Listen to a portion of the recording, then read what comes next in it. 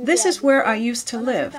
I was inside, and my daughter had just come home from school, and that's when the disaster happened.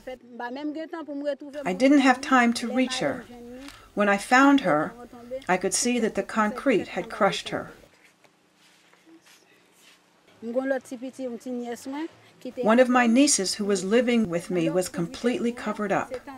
I heard her call for help. I managed to dig her out, little by little. One of my older brothers also died, leaving 10 children behind. They're living with me. I'm responsible for them now. I didn't have anywhere to live.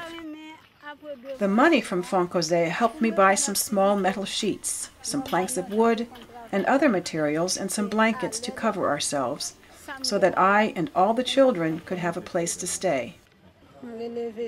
My name is Deliscar, Vecia. I'm a dressmaker.